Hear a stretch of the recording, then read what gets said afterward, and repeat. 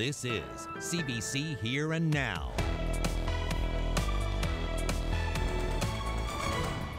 They don't get the benefit of the doubt. They need to show the proof. It was a very poor choice of spending. They are only in the selection and in government for their own good. Tonight, reaction to a Liberal government deal to provide funding in exchange for tickets. Why the opposition parties want to see the paper trail. Good evening and welcome to Here and Now. I'm Carolyn Stokes. And I'm Anthony Germain. Reaction from the campaign trail now to an exclusive story that aired last night on Here and Now. Did a Liberal MHA pressure a local skating club into giving up 34 free tickets to see Caitlin Osmond last year in Marystown? Now, we reported on emails from Mark Brown's office last night on our newscast. Now, Brown is the MHA for Placentia West, Bellevue. And last March, his assistant, Tara Plank, wrote the local skating club saying the government was looking for almost 3 dozen tickets to see the Osmond Ice Show, adding, "There will be some monetary donations being given to the Ice Crystals Skating Club from the government." Now, that monetary donation took the form of a $1,500 grant to the Ice Crystals, a grant the club never asked for. PC leader Ches Crosby says if Liberals bought the tickets fair and square, they need to show the receipts. I say that in an election period, with a government with this kind of track record of favoring their friends, they don't get the benefit of the doubt. They need to show the proof, show the documentation that proves the tickets were purchased. And if you can't produce that proof, what would you say should be done here? Then Mr. Brown is in violation of the Code of Conduct, if that's what happened, and maybe lots of other people in the Liberal Party are as well. And the voters are going to have to make their minds up whether they tolerate that kind of behavior. In a statement yesterday, Mark Brown insisted he's done nothing wrong. "The Premier gave me clear direction last spring to purchase tickets for the event. The tickets used by me and my guests were purchased. There were no free tickets." NDP leader Alison Coffin says if Brown was acting at the direction of the Premier to buy hundreds of dollars worth of tickets for Liberal colleagues, there should be proper paperwork. Certainly I would have liked to have seen receipts being held and a statement of account. Somewhere that an accountant should have some record of that and it should have been declared. Certainly no one has been able to find those receipts so far, not to my knowledge. So far, no receipts. CBC wrote Mr. Brown this morning and asked him to produce proof for the tickets that he says he bought. 34 tickets at $20 would produce a receipt of $680. And this afternoon, Mr. Brown sent this brief answer. "No receipt was issued. It was a personal expense. No receipt required." So on the one hand, the MHA says he bought the Osmond Ice Show tickets that were given to his Liberal colleagues. There were no freebies. There are no receipts. But that account doesn't square with his assistant's email to the Ice Crystals Skating Club. Her email indicated that the tickets were not bought, but rather were granted in exchange for that $1,500, money again that the club never asked for. With the extra funds that we can secure for the club, the granting of these tickets will be more than covered from a monetary perspective. Now, we wanted a comment from Dwight Ball, but he had no campaign events during the day today. But one of Ball's spokespeople did tell us that Mark Brown is the lead person to speak on this matter. And one last note for tonight, at least on this story, both the NDP and the Conservatives say they were not offered any tickets to attend last year's ice show. Construction on the Team Guju Highway has come to a halt. The government says it hasn't got the land. Landowners say they're in the dark. That story in 5 minutes on Here and Now.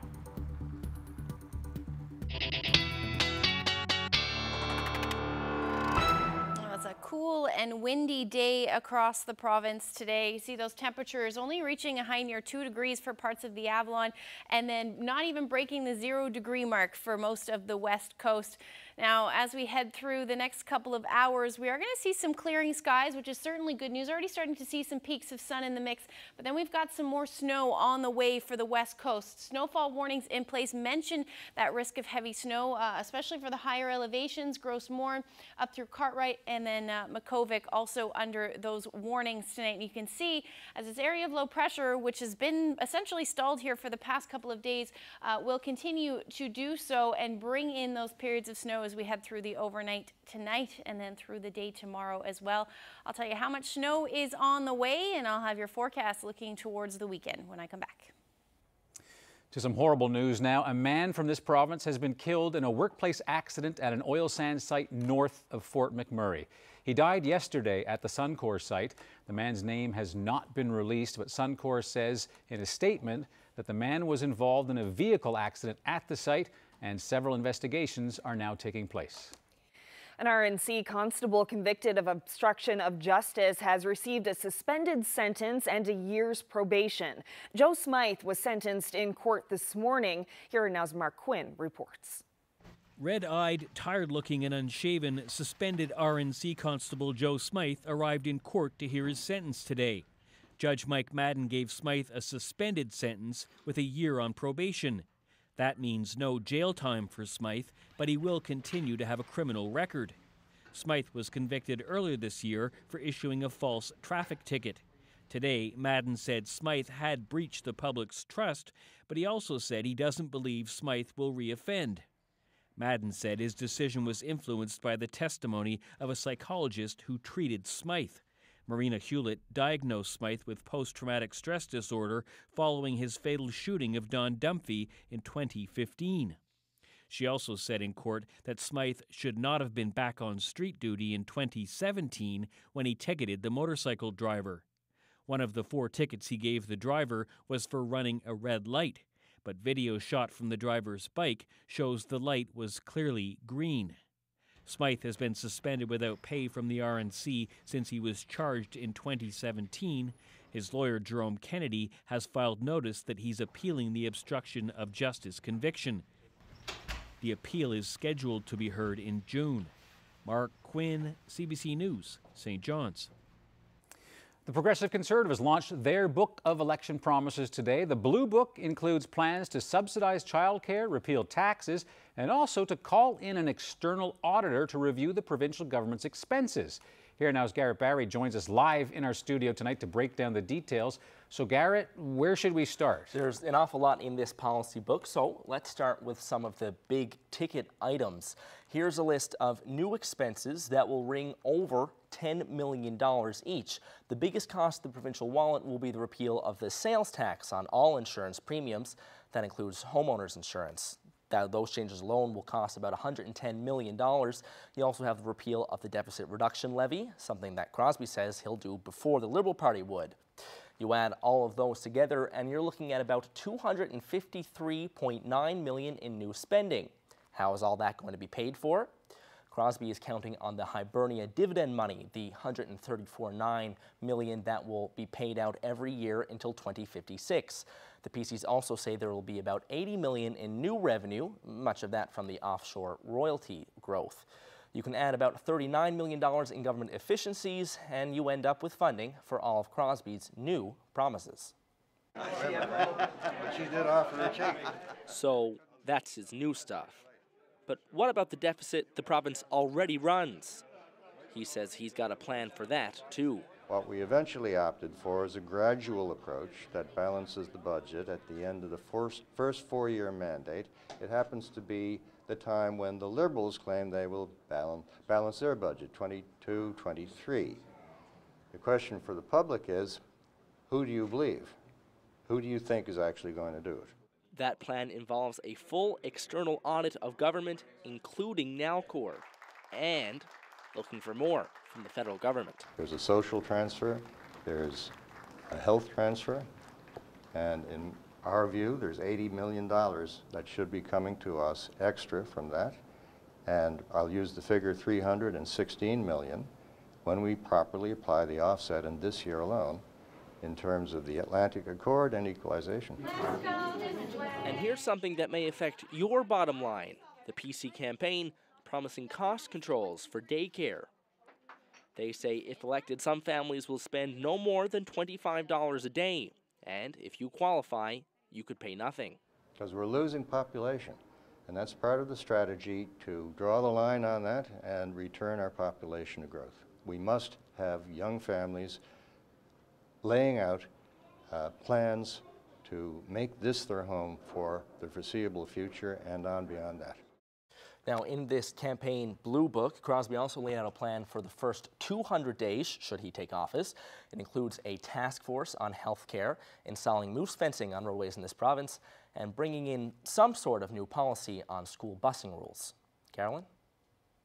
Thanks, Garrett. That's Here and Now's Garrett Berry reporting. And the Liberals are already reacting to the PC Blue Book. Liberal candidate Tom Osborne is taking issue with how the Tories plan to use the Hibernia Dividend Fund. He said his party will use the money to lower the provincial government's borrowing requirement, which he calls a better way to go. But if you're going to take the Atlantic Accord money and use it for other things, as they've identified in their book, well, then you're back to having to borrow that money, because instead of keeping the debt payment down, you have to borrow it. You know, so it's this mismanagement and it's the desperation to borrow people's support in this election by promising everything to everybody.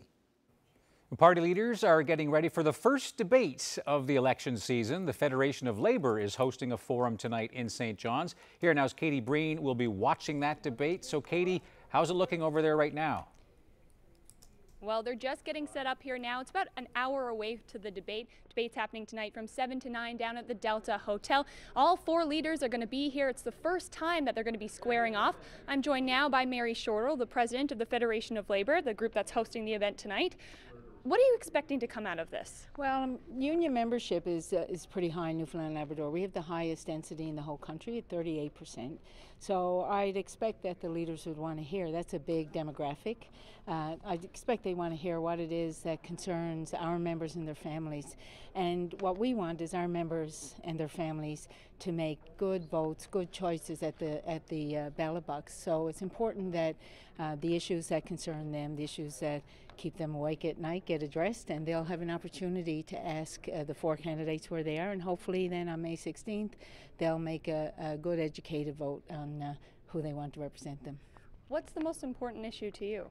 Well, to the Federation, we've always been vocal about our concerns for a strong economy that doesn't leave anybody behind. And our vision of that strong economy includes good jobs, quality public services. It includes, environmental sustainability, but sustainability of our communities as well. It's about fairness and equality. We're concerned about the wage gap, we're concerned about the gender gap, and that we hear that from our members as well. So those issues hopefully will be addressed. We have some questions that we're going to ask, but the majority of the questions will be asked by our members if they're in the audience, or the public who are in the audience. So it'll be very interesting to see where the parties are on all those issues. I saw the ballot box over there, so I guess people can just slot their questions They can in. slot them in. We did that because we only have 90 minutes, and we want to make sure that the questions get asked and people don't spend a lot of time on the mic or be nervous about it. So they'll put their questions in. We have some of the staff from our office who'll go through them, and they'll give them to the moderator, and we'll try and get as many questions in a 90-minute period as we can. Perfect. Thank you very much. Thank you. Thanks. So if you're not in this room tonight, the debate is going to be streamed on the Federation of Labor's Facebook page. And of course, we'll have a televised debate tomorrow night. That's back at the CBC station right after Here and Now from 7 o'clock until 8. Live in St. John's, I'm Katie Breen for Here and Now. Campaign 2019 is at the halfway point, and it's time to find out where the parties stand on the issues. On Wednesday, May 1st, the leaders of the 3 main parties face off in the 2019 media debate. Journalists from CBC, NTV, and The Telegram will push the leaders on a variety of issues. The debate starts at 7 o'clock. You can watch live on CBC TV, online, and CBC Radio. The 2019 media debate, Wednesday, 7 o'clock, 6:30 in Labrador. Well, construction of the Team Guzhou Highway has practically ground to a halt. That's due to a shortage of land. The government said earlier this month it doesn't own the land required to finish the highway, but given the Team Guzhou Highway was announced more than 8 years ago, some of the landowners are wondering what's going on. Here now, Cease Hare explains. Construction work on Team Guzhou Highway stops right here at Brookfield Road because the provincial government doesn't have the land it needs that way. On this side of Brookfield Road is federal agriculture land. On the other side, further down, private land is in the way. On Budget Day 2 weeks ago, Transportation Minister Steve Crocker said before Team Guzhou Highway goes any further, land ownership issues have to be sorted out. We have to first get our land issues straightened out, when we get all that done, our engineers can finalize what those tie-ins are going to look like, and it's really, there's quite a big piece of work there to be done. Doug Manston owns property near Heavy Tree Road, where Team Guzhou Highway ramps or the highway itself will likely go. And he's frustrated. Where do things stand between you and the provincial government now? I haven't got a clue. They won't tell me anything. And have you tried? Tried?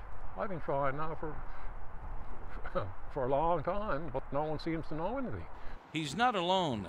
Other landowners say lack of communication with government is unsettling, especially since diagrams float around showing possible routes going through parts of their property, and also considering that the government now owns a lot of private land around them. Over the years, the province has been busy buying some private property around Brookfield Road and the Heavy Tree Road area. Manston sold lots to the province along Heavy Tree Road, but he kept a 50-foot wide access from the road to a huge field in the back, and now he's worried the access will be expropriated. You're concerned that if you lose this access, you lose access to this big open field behind you. I'm not going to lose that until such times I get paid or something for that behind. I'll guarantee you, because they can't trap me. We contacted the Department of Transportation and Works about the land issues in this area for the highway, and we were told they would not be commenting because it would be inappropriate to do so during the election campaign. Cease here, CBC News, St. John's. Well, lots of debate around The Simpsons' Canadian-themed episode on Sunday and the fun that it poked at this province, which offended a lot of people. Yeah, and now to a story about one man from this province who could have earned $20,000 US from that episode, but he refused to license his song. So The Simpsons writers had to come up with their own Newfoundland-sounding song. But I'm warm and fed in a Newfoundlander's bed. I'll be an islander forever. Yeah, that's the song the writers came up with, but they had actually wanted to license The Islander from songwriter Bruce Moss. Yes, that song was released in the early 80s and is still played in pubs and shows by traditional Newfoundland music groups, but Moss wouldn't let The Simpsons use this song. Let me ask you, Newfoundland, they're born and bred, and I'll be one till I die. I'm proud to be an islander, and here's the reason why. Of course, I was interested at first because I have in the past licensed it to people in the States. So anyway, when he mentioned it was The Simpsons, that's when the conversation basically ended. Because I said, I'm sorry, I'm not interested in, anything to do with The Simpsons, basically. Because they don't support the values that I do.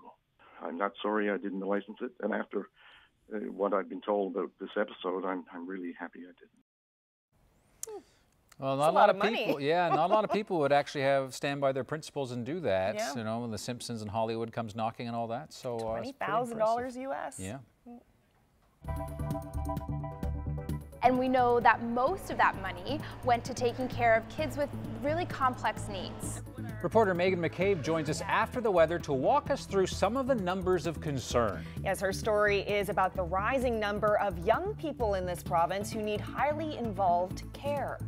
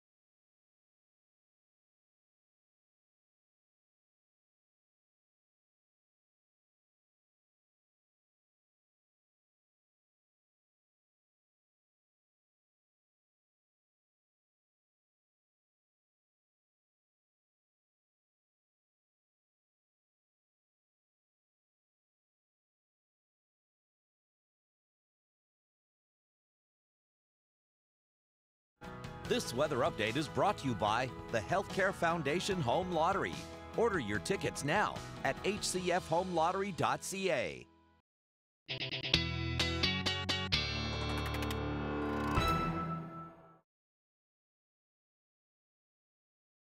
Yeah, there you are.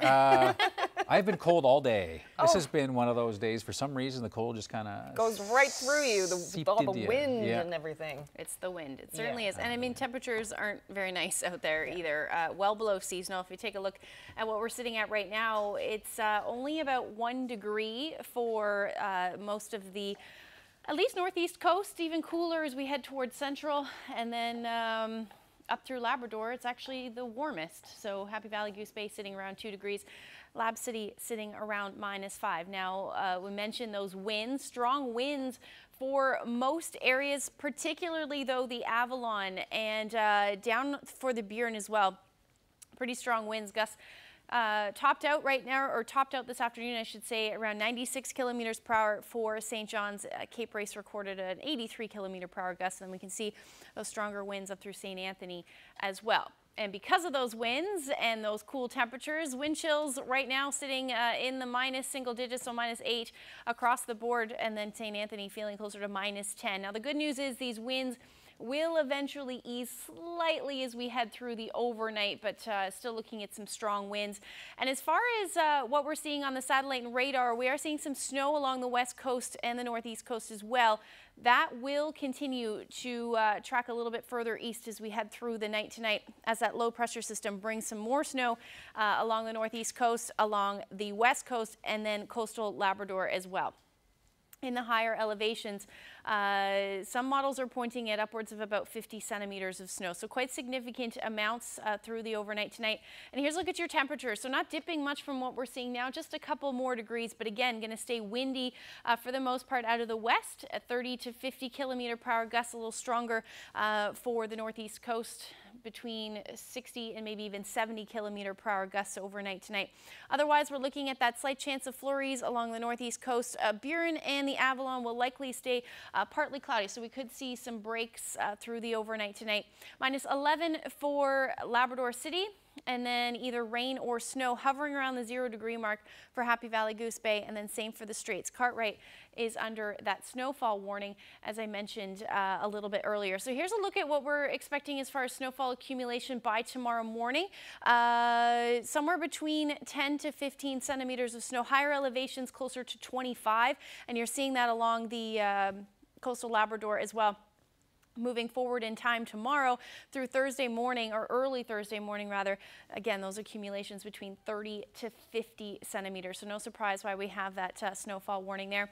Otherwise, if we go quickly through tomorrow, still unsettled across the island and up through Labrador. Those temperatures, though, will be much nicer. So into the minus, or rather single digits tomorrow, which means the snow will change over to the chance of showers in the afternoon. We're going to see that right through Grand Falls, Windsor as well. Harbor Breton, though, down through the south coast, plenty of sunshine, it looks like.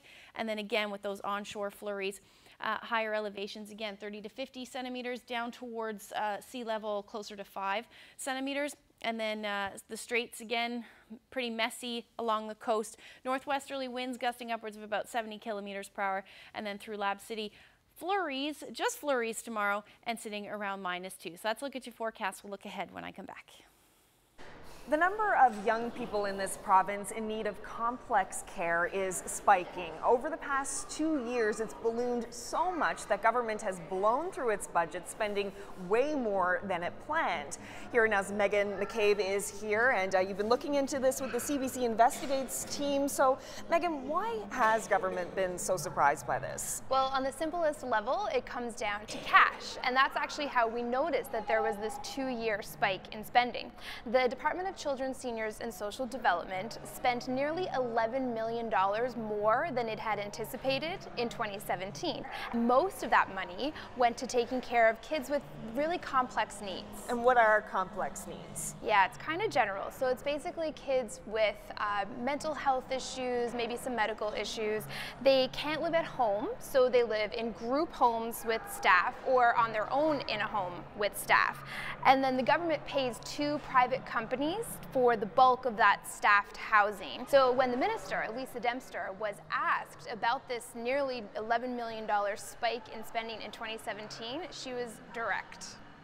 The increased cost is directly attributable to the growth in the number of level 4 placements as a result of an increase in the number of children with complex needs requiring care. Okay, some institutional lingo there. What exactly does level 4 placement mean? Yeah, it sounds kind of general. So basically, it's kids with those really specific needs, mental health or medical, or sometimes it's an emergency situation. So level 4 is for kids who cannot live in a family-based environment, and so it's also the most critical level within the system. So those are the most complex cases handled by private companies, but how much money are we talking about here? They spent nearly $11 million more than expected back in 2017, and it happened again in 2018, but even worse, $15 million more than originally planned. And we're talking big money here. It's out of a total of about $73 million spent on this stuff in 2018. That's a lot of money. How many young people are involved with this? Out of roughly 1,000 kids in care, 155 of them are these level 4 placements with complex needs. Okay, so why so many? What's going on?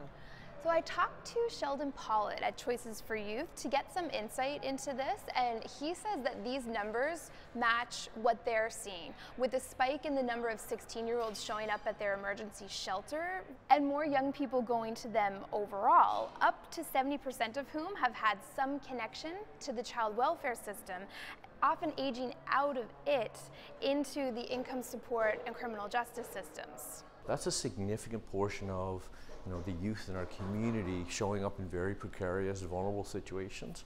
The reality of it is no young person is coming to Choice of Youth because life is great and this is a fun thing to do. Young people end up coming to us for support and services around some pretty complex needs. Could be housing, often driven by mental health and addictions, obviously family breakdown, the significant rates of traumatic childhood experiences that young people are left to kind of try and deal with as they age into adulthood, and if you don't provide the right supports, it's very difficult to do that, for them to do that in a healthy way. So it sounds like the spending growth is part of a much bigger problem with not just a financial cost, but also a social one.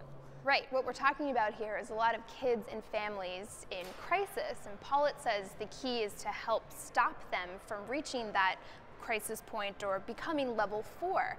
So he's optimistic that the new legislation coming into effect in June will help address some of these issues, and that's what the department says as well, and that it is working to, quote, reverse the level 4 trend increase. Okay, thanks for breaking this down for us, Megan. Thank you.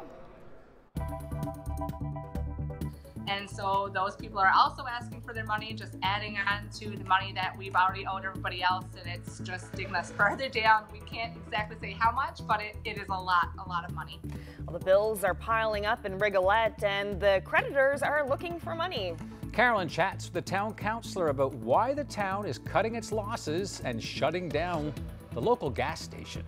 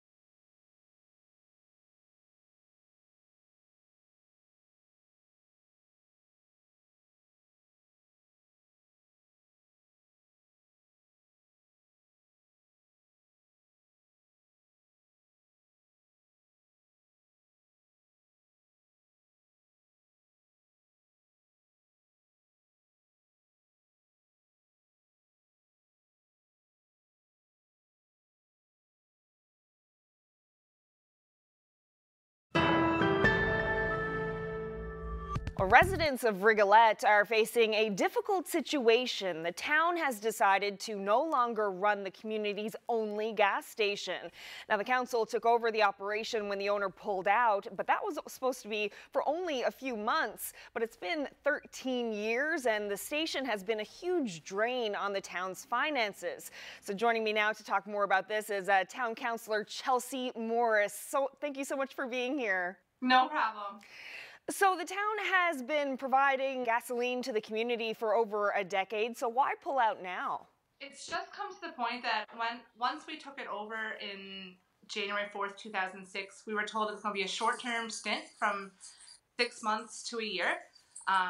13 years later, constantly having issues financially, we can no longer continue our business, which isn't typically a business anyways, under the responsibility of a town community. So what are the issues here? Is it just there's not enough people buying enough gas for it to be profitable? There's a lot more to a gas station than what people think. It's not simply just buying the gas from a supplier and selling it for the same price. It doesn't quite work like that. Here in Rigolette, our positions are actually unionized, so we pay very good money for a gas attendant as well as a relief worker when necessary. Through Canada Revenue Agency, there is audits that need to be done because it's a business. It's separate from our typical town duties. All those fees are taken into account. There's a lot more than just selling gas. And we were told that our gas station would profit if we sold more than gas, such as food, such as skidoo parts, vehicle parts, maybe if we had a garage added onto that. But at this point in time, we don't have the resources, the staff, or the money to do that, to open our business larger. It doesn't really fall under a town responsibility, therefore we need to just stop. Right. How much of a drain has this been on the town's finances? We've also had loans from NG to help dig us out of this hole for past years. And so those people are also asking for their money, just adding on to the money that we've already owed everybody else, and it's just digging us further down. We can't exactly say how much, but it is a lot of money. Okay, so how will the town recoup those losses? Unfortunately, due to closing the gas station, we've also had to have a few layoffs. I mean, we had to get rid of our gas attendant as well as our relief worker. At this point, I would assume that selling the tanks and the equipment that goes with it will help us. Other than that, we're just dipping into our everyday funds that typically should be spent on services for the community.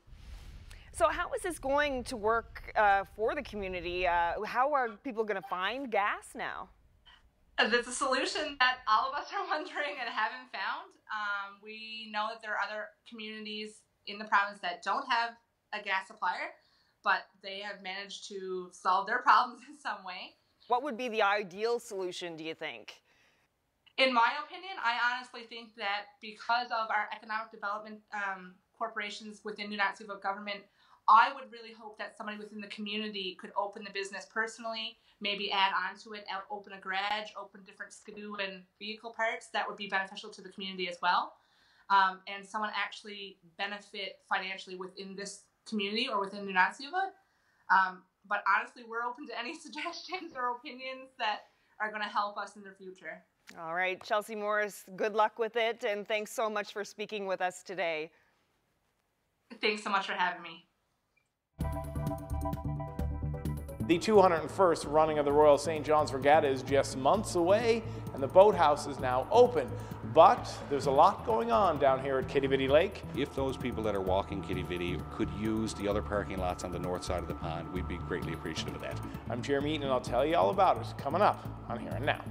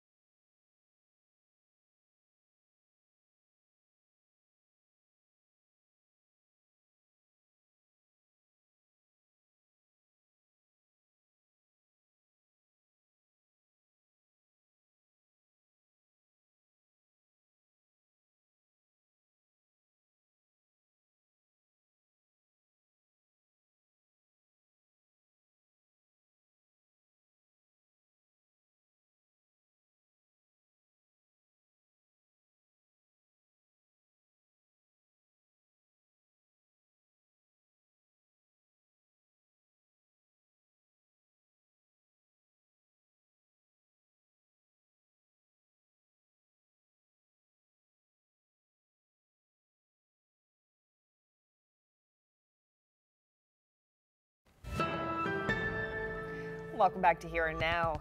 Well, the boathouse at Quidi Vidi Lake in St. John's is open for another season, but athletes are sharing the space with construction workers. Following the success of the 200th running of the Royal St. John's Regatta, the docks and parking lot, well, they're getting a major overhaul. Here Now's Jeremy Eaton has that story. High winds bring out the red flag, meaning no one is out on the water today. But that doesn't mean people aren't hard at work. The boathouse is under construction. We have a new winner's circle being installed out front, a new dock up through the side of the pond, and of course some work over on the north side of the pond for the vendors, as well as a dock over there at the marquee.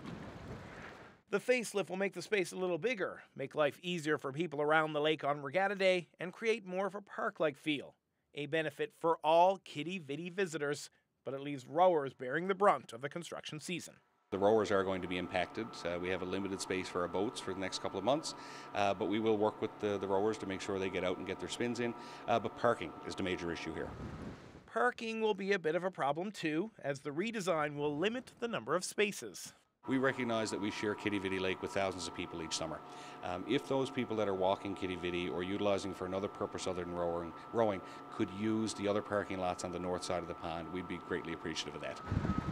Much like the sport, it takes a team to make this happen. Money coming in from the federal and provincial coffers, as well as more than $1.2 million from the City of St. John's. So this is part of the legacy project of our 200th anniversary. It's a partnership by various levels of government and of course the Regatta Committee and the City of St. John's, and we're very proud to see this work taking place now on the heels of our 200th anniversary, and it will ensure that we have a beautiful park-like setting for generations to come. Power says the construction projects will be finished later this summer, and everything will be in place by Regatta Day so that people can come down and enjoy the new look here at Quidi Vidi Lake. The boats here behind me are all ready to go. All the rowers need is a lot less wind than we had today. Jeremy Eaton, CBC News, St. John's. Yeah, no kidding. Yeah, that'd be great to see us kind of spruced up area around the lake. Right? Yeah, big job too. Definitely.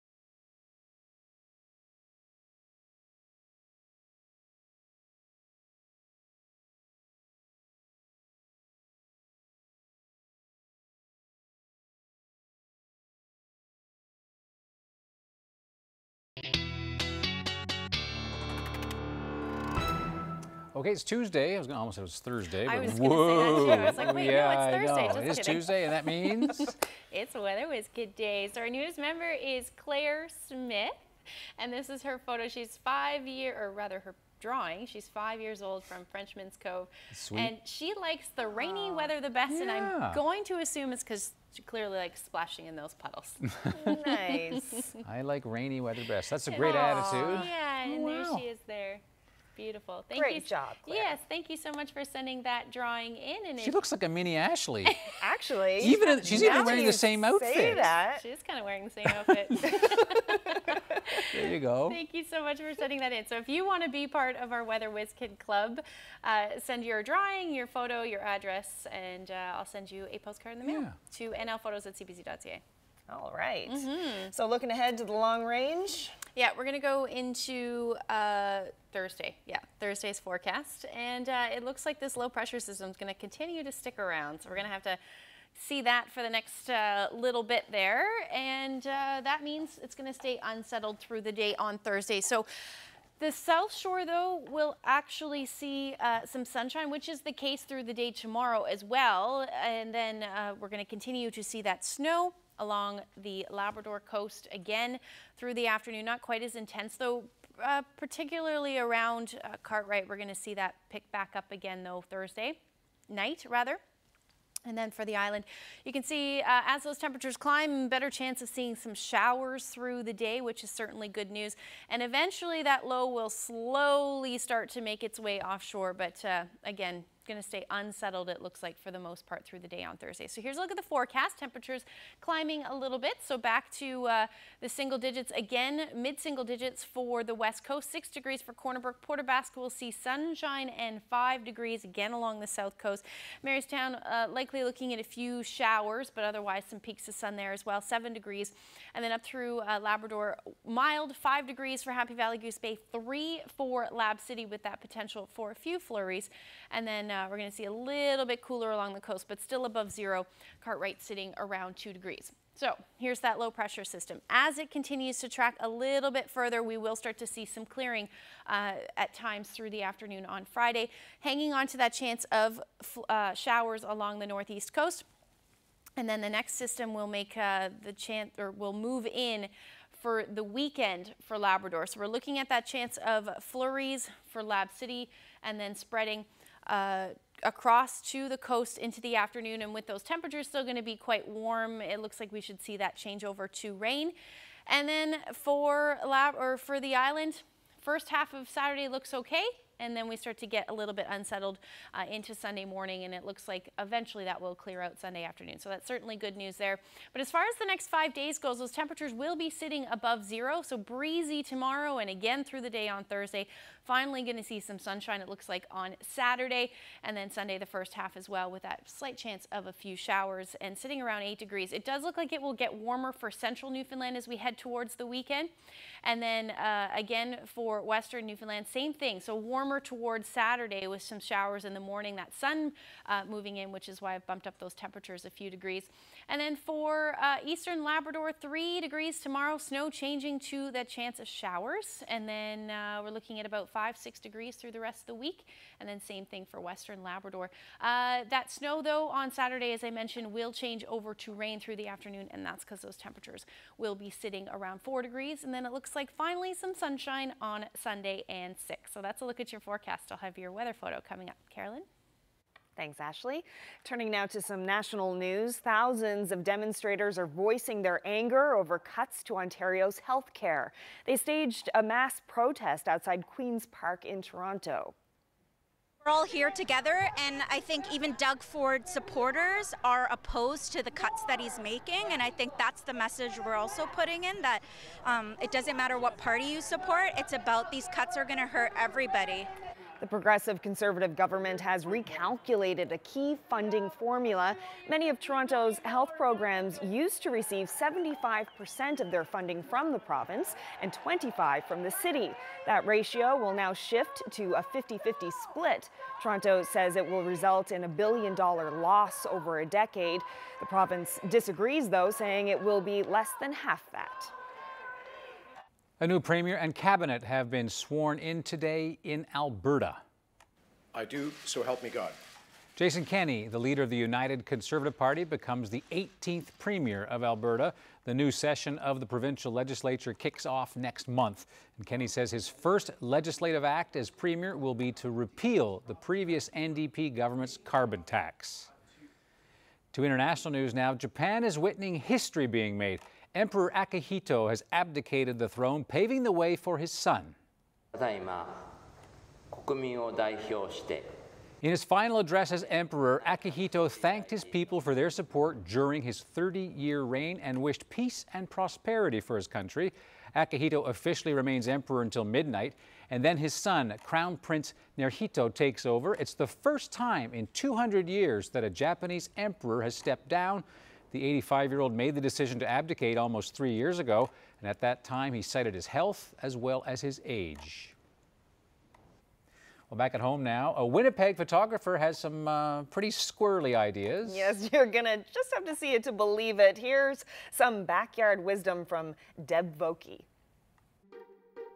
Well, I'm a retired civil servant and I'm a photographer.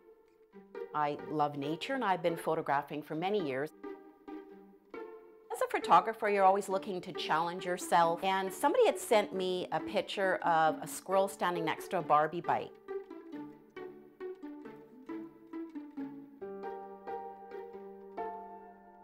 Wow, this is the cutest thing I ever saw. And I thought, you know what? I think I can do this. When I build my diorama, I have an idea where I want him to be, and I want him to look human-like, meaning I want him to stand on his hind legs. I have to pour peanuts in the diorama in places that get him standing up. Other dioramas, I use peanut butter. So peanut butter keeps him in the scene. He licks the peanut butter and then he pops his head up and looks around. I knew I was going to have to photograph him inside my house. So I was in the middle of planning a kitchen renovation and made sure that I got the perfect window to photograph from. And then, once, he stopped in the doorway. So inspiration for the dioramas comes from life. I have several dioramas that I have been working on over the winter. I've done a diorama for Remembrance Day, a bugle for the squirrel to look like he's playing. Now I know, like, how can you get him to do that? I'm gonna hang it from strings. I'm gonna put peanut butter on the end of it so that he reaches up to lick the peanut butter and look like he's playing it. Got a fire truck with an extension ladder, so he's going to become a fireman.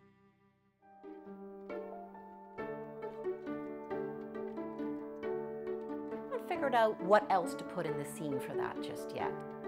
But when I go to bed at night, these are the things I think about.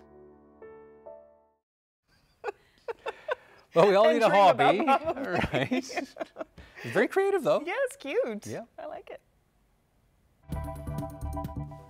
Well, here's a beautiful photo. Looks very summer-like. Can't wait to see that. Since there's still so much snow in the forecast. But yeah, here's a look at your weather photo of the day. I will tell you where this photo was taken and who took it when we come back. Yeah, what jumped into the water there? Exactly. Gorgeous shot. Mm-hmm.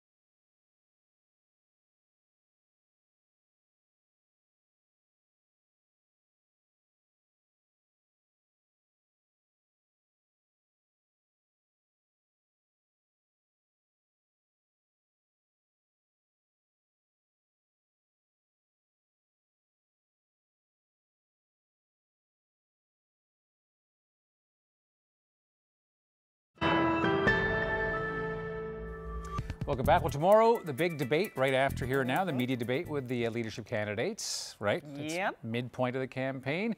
And we want to do our part to combat voter apathy. You can cast your ballot in the provincial election on Thursday, May the 16th. So that means you've got to get your voter card and make sure that your ID is all up to date. Yeah, the comedy gang at the Outhouse has put together this guide on how to vote. I'm kind of scared to watch. Welcome to Shed News. Voting season, boys. So today we're going to teach you how to vote, because we're responsible role models. Yeah, that's right. You want to arsehole in and arsehole out, you got to register to vote. So let's get started, shall we? Step 1, boys, you got to register with Elections NL in order to vote. Registration could be done when you goes in to vote, or you could just register online, like right now. Did you say erections or elections? Oh no, let me clarify, boss. I said elections. Step 2, call this toll-free number or email to see if you are on the voters list. Boys, mind voters list? Yes, me, buddy. Alright, that's best kind.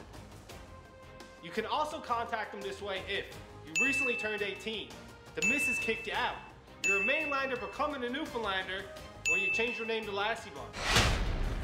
Step 3, if you're going to get out there and vote, boys, you got to meet all these requirements. You got to be one of the boys. And by that, it means you got to be a Canadian citizen. And you got to be at least 18 years old to vote. And you got to be at least 19 years old to have a beer while you're voting. Can you say that? I don't know. And you got to be a resident of Newfoundland in the district where you're voting. I mean, no shit, Sherlock. Wait, can you say on the news? I wouldn't say no. All right, and that's it for us. Back to you, Anthony. Yes. Sorry, Nan. Sorry, Thank Nan. you. Thank you for the advice.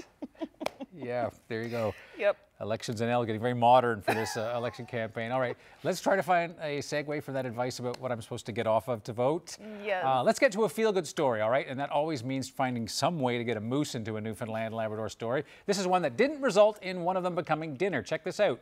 A driver on an Ontario highway pulled over when she saw this off the side of the road, that massive moose stuck in what appears to be a muddy creek. Okay, 5 men used ropes to help haul the animal out, and after several hours, it trotted off into the woods to freedom. That's a good story. Yeah, Look, it whatever, is a say good hello, story. thanks, and then off it goes. I love those stories when Yeah. people save animals like that. Looks like a happy A lot moose. of work, too, Yeah. pulling a big animal out of a bog like that, right? 6 hours. 6 hours. That's a lot of pulling. Yep. Anyhow, happy ending. Determination. Yeah. Okay. Here we go. Weather photo. Beautiful shot there. Quickly. There we go. Now the ocean. Yep. Yep, pretty close. Cottlesville. Connellsville. Yeah. I guess the the fish are out. It looks like that, or Already? it's a stone. I can't really I tell. think it's a photographer, saying, you know trying to- what? Exactly. Let's make this look pretty. If I throw this and click really quickly, Yeah. I'm going to have a nice shot that actually tells a little bit of a story, and they can true. all guess what it is. That's right. But it was beautiful, a beautiful, clearly Sunday evening. Thank you so much, Nancy Wheeler, for sending that photo in. Yeah. And if you want to share any of your beautiful weather photos or just out and about, send them to nlphotos@cbc.ca. Right. There you go. So don't forget the debate right after Here and Now tomorrow night, where the 3 leaders will, of course, hash out the issues of the campaign. 7 o'clock, 6:30, most parts of Labrador. Yeah, and all the media taking part, NTV, The Telegram, and CBC. Right, and don't forget you can get that on radio as well as, of course, on television and YouTube. So check it out. Big moment in the election campaign. Good night, everyone. Good night.